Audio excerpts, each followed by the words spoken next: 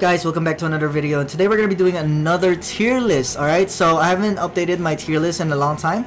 The last time I updated the tier list was when Atlas came out. So now Zhong, we're updating it on the Zhong patch. If you're watching this, this is the Zhong patch, alright? It's not going to be, what's his name, the Khalid patch. After this, I'm pretty sure Khalid is gonna be released, or Bart's, one of those. So let's keep going. Introduction. This is pretty much just saying that this is based off my experience in the solo, duo queue, trio queue, and even in 5-man mythical glory elo. And I have been keeping track of what the professional teams are picking and prioritizing.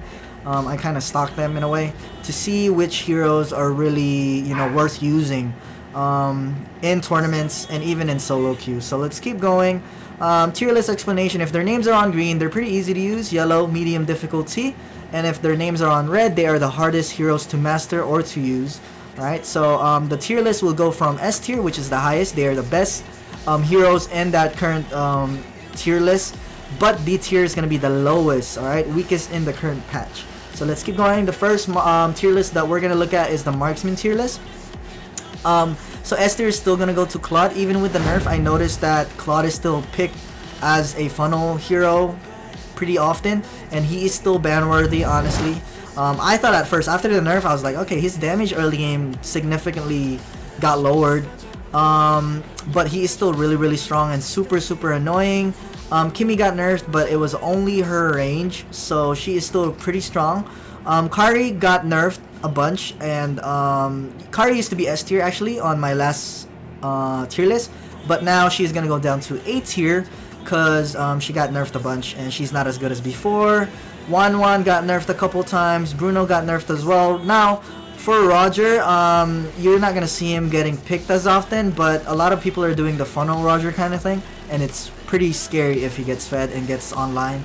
So Roger's gonna be an A tier. Granger's still pretty decent, and the revamp Yisun Shin will go from C tier to A tier. The revamp Yisun Shin is being used. They're actually being used pretty often in tournaments. From what I have seen, he is used in some team comps. I haven't made my research yet to what team comps he's good against, but he is a really good pair with Farsa from what I've noticed. Like Farsa ulti and then Yisun Shin ulti, it's really hard to dodge everything. Alright, so B tier will still go to Clint, Hanabi, Moskov, Irito, and Leslie. C tier will go to Mia, and D tier will go to Layla. Hopefully after the revamp for Layla and Mia, I heard they're gonna get revamped, they could go up a tier, but we'll see. That patch hasn't gone out yet. So next tier list, Mage Core tier list. Alright, so these are mages. Let's not focus on the support tier list first. A lot of these mages are being used as a support right now, but we'll try to treat this tier list as, you know, if someone was to go mid lane and try to play these mage heroes as a core, that's what we're gonna judge them based as. Alright, so Farsa is still actually really good, but mostly she is used as a support. When people are sieging towers, she ultis, and then it's pretty hard to clear minions while Farsa is throwing bombs at you. Selena is still ban worthy right now, almost banned every single tournament games. Esmeralda as well. She's being used as an offlane. She can also be used as a funnel, Esmeralda, and she's still good. For Harith, I have seen a couple of Harith funnels lately. I was really questioning whether I would put Harith on S tier or A tier. Maybe I should have put Harith on A tier, honestly. He's not as good as these three heroes. But going down to A tier, we have Lunox. Lunox mid lane is actually not bad. Gushin mid lane is not bad. Kagura mid lane is not bad. Zas is pretty annoying, honestly, but people have used Zas as a support, and it freaking hurts, man. If Zas gets online, it is so hard to deal with, and if the Zas is actually good at positioning his towers, it is insane. Now for Lilia, maybe I should have put Lilia in B tier. It's like a close B tier for Lilia, honestly, but I got really generous and gave Lilia an A tier because her early game is still pretty good. Valir is being used as a support like majority of the time, but if you use him as a core, he's actually pretty decent, and he still hurts. He does really good damage over time because his first skill can just reset and reset if you aim it really well. Changi is just okay. Sicilian, if you get to late game, obviously super okay, but Sicilian is also used as a support right now, and once you get to late game, Sicilian gets his stacks, and he hurts he hurts like hell.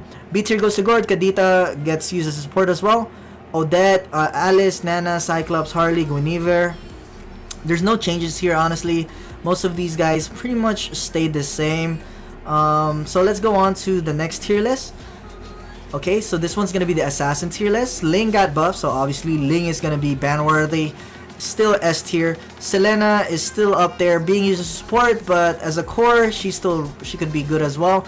Helkert is also ban worthy. Now Lancelot has been really good lately. So Lancelot used to be B tier from what I know, and now is gonna go up to A tier. Natalia is still banned, but she's being used as support right now. She's not picked as often since there's a lot of AoE damage just to show where Natalia is gonna be. Hayabusa has been good lately. If you do Haya funnel, so he is really strong. Even though the enemy team is grouped up, as soon as he can ult and has Heptacy's Endless Battle, Blade of Despair, he can literally kill a core even if that core groups up with his teammates. It's pretty insane. I was actually wondering whether I would put Gushun on B tier or A tier. It was a really close B tier, honestly. But we'll keep him A tier. Hanzo used to be S tier, but he went down to B tier since after the nerf. He's not used as often. Can't really do as well before the nerf. Alright, Fanny's still hard to play, so she's gonna stay in B tier. Leslie is considered an assassin by the game, so I put her in B tier. If you do funnel Leslie, I have seen a couple of it. It is actually not bad. Really hard part about her is her mobility and survivability. Lapu Lapu is considered an assassin as well by the game, so he's gonna stay B tier. Karina's gonna stay B tier. C tier will go to Zilong and Alucard. Saber is gonna get revamped soon, so we'll see if Saber will come up a tier after the revamp. But that is it for the assassin core tier list. For the tank tier list, most likely for the S tier, we have Grok, Kufra, and Atlas. I was really close to putting Grok into A tier because Kufra and Atlas are pretty much the tanks that are being prioritized right now in tournaments from what I've noticed. So yeah, it was a real close A tier for Grok. Now for A tier we have Akai. Akai is really good at peeling. Baxi is good against a lot of sustain heroes. Lolita is still good against like Lunox, Claude with a shield, Granger with a shield. Gatot with the revamp. Gatot used to be B tier, I believe. Now I put him up on A tier. After the revamp, he can actually play off lane. That's probably one thing I forgot to update in this list is Gatot offlane. I should have included it. I just remembered just now. But as a tank, Gatot is actually really good. He goes to A tier. Hylos will go up to A tier as well. Hylos was a really close S tier. Really close S tier. You could switch this two apart because technically Hylos is better than Grok because Hylos counters Grok. But from what I see, when people ban Hylos, they just lock in Grok right away. As long as there's no Hylos, Grok is super good. Carmilla tank is still okay. Chu tank, alright. So people are starting to play Chu tank again after the Chu nerf. Chu offlane is still good, obviously, but I have seen some pro teams do tank Chu again, and it is actually still good. Alright, so B tier will go to Belric. Belric used to be A tier, but the new Belric is not that good. Even if you try to pick Belric when the enemy team has Claude, he is not that. His impact is, you can't really notice his impact too much. Johnson B tier, Tigreal B tier, Franco B tier, Minotaur B tier. C tier, Esmeralda is considered a tank by the game, so I put Esmeralda in here. Same with Masha, so they're gonna be C tier. So for Uranus, as a tank, Uranus is really bad. As a tank, Bauman is really bad. As a tank, Hilda is really bad. But as offlaners, obviously, they're going to be a little bit different. Alright, so let's move on.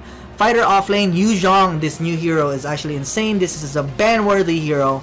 He is a priority pick by like pro teams as well, and even in solo queue. So Zhong is definitely S tier. Esmeralda is prioritized as well, get banned often. Uranus is still S tier. Thamos is still S tier. Thamos is freaking insane even after the nerf.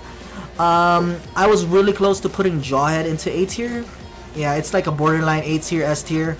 So I got really generous in putting Jawhead in S tier.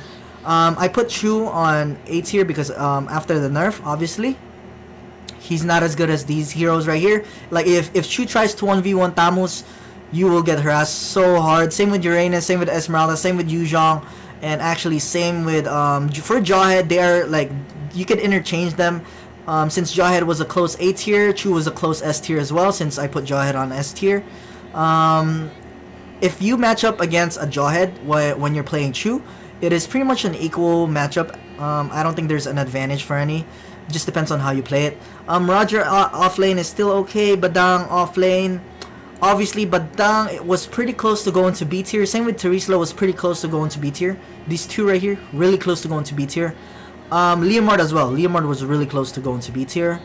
But there's so many fighter heroes that it was really hard for me to just derank them right away. And there's too many people in B tier, right? So I don't want to fill in everybody in B tier, and it's not gonna fit the screen. So I put whoever is in A tier, like, since it doesn't fit on B tier. That's what I meant. So now Sylvana is still pretty good, pretty decent. Xborg is actually borderline S tier. Xborg is being prioritized right now as well. Masha got buff. Alright, so people use Masha to counter the Uranus pick, because Masha counters Uranus. Masha's first skill can literally melt Uranus at level 1. Freya is actually pretty good against Chu, but other than that, like against Esmeralda and against Yu Zhong, I think Freya has some like really hard time killing these heroes right here because they have so much sustain. And Jawhead has his throw. If Freya comes into Jawhead, Jawhead just throws her away. So that's why I put Jawhead over the Freya. But there's a couple of pro players that play Freya super freaking well. Now let's go to B tier. Alpha is gonna get buffed soon, so hopefully we see him go up the tier list. But for now, in this current patch, he's gonna stay in B tier. Martis B tier, Dairoth, Bane. Ruby got buffed, but she's still not as good as these heroes on top. Hilda got buff as well, but she is still not as good as these heroes on top, I would say. Faramis offlane is still a thing, but not as good. Lapu Lapu, Guinevere offlane, they're just okay. Alright, so C tier, this is where it's really hard to offlane. Aldous gets freaking bullied early game. Argus is not that good. Zilong is not that good. Sun, obviously, Alucard, and Baumin. Baumin used to be in D tier, is now go to C tier after the buff. He does deal more damage and he has a little bit more sustain, but that doesn't really change anything. His skills are still the same. He doesn't have any CC. Minotaur will go at D tier for offlaners. Okay, so now we'll go to the support tier list. These are all very situational because for supports, they pretty much pick whatever support will do good against the enemy team comp. Like for example, if the enemy team has a Claude, Aurora would be really good to freeze the Claude when he ultis. But right now, from what I've noticed, Selena's really prioritized. Leoi is even more prioritized than Valier from what I know. And also that is another thing that I forgot probably. Leoi at the mage tier list. I would put him on A tier, most likely A tier for the mage tier list. Farsa is still used in the support tier list. So these are the priority picks right here. Kaja gets banned and Leoi. Well, Leoi is picked often in tournaments from what I've noticed. Doesn't get banned.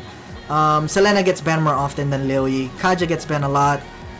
Same with Valier and Nat. So these four right here, these four, they get banned really often, and they're really situational. Depends, like some heroes do good against other team comps than others. So A tier goes to Rafaela. I was really close to putting Rafaela to B tier, but she still has a lot of potential with her roaming on her heals and her sustain and her stun with her ulti. Estes goes to A tier, Minotaur goes to A tier, Lalita A tier. Kagura support is actually pretty good right now. I have seen a lot of people in Indo in tournaments using Kagura support, and Malaysia, Singapore, MPL.